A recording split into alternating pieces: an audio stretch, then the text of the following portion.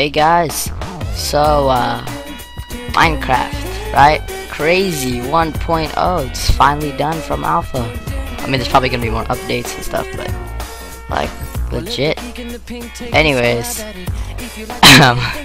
I use Bukkit to usually run my server, but right now, if you go to the bukkit.org or Bukkit site, they don't have it up. And I'm gonna teach you how to get it for 1.0. And see, look, if you go to the site, it's just recommended build is 1.8.1. To get the 1.0.0, go to search. I'll probably have this in the description.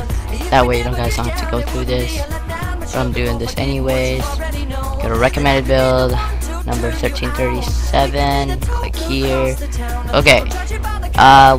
So I'll just give you the link description to this part right here, or this, or something. Anyways, okay, you get these files. There's dev bukkit 1.9 if you're still using pre-release 1.9, which you shouldn't because 1.0 is already out. Anyways, you don't want to download this. I made that mistake, tried it, didn't work, got frustrated, raged. No, I didn't rage. I just downloaded the wrong one. Anyways, you want to use dev craft bukkit down here, not chat bukkit, craft bukkit. Click on it, and it's number 1493, and you want to download it. See, I already downloaded it, but it's not there because I moved it to somewhere. Go ahead, create a new folder on your desktop or anywhere where you keep your servers. I'm gonna call this 1.0.0 server test. I lost it. Just kidding. Drag your downloaded thing over here. You can rename it to an easier file name like bukkit. And now I am using a coded 64-bit code for the jar file. So if you're on 34 or 32-bit, not 34, I don't know if it'll work. Yeah, bukkit.jar, save, run, wait for it to load. It'll spawn everything. Now to get plugins, which I already showed you, but I'm gonna show you again. Anyways, go to get plugins, find the one you want to download. Now, okay, since 1.0.0 Bukkit is in development stage, a lot of the plugins won't work. But some might not, depending on the update the person did. Like, did they make it for 1.0? Let's see if we can find one. There you go. Quiz, text wrap. Return to Bukkit when lava is used. Track player commands with baww.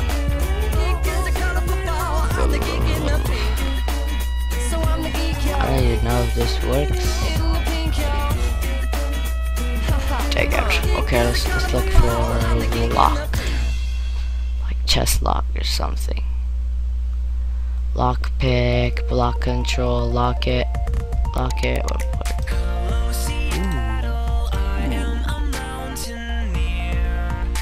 Okay, well, let's try this. I do not know if this will work, but yeah, let's try it.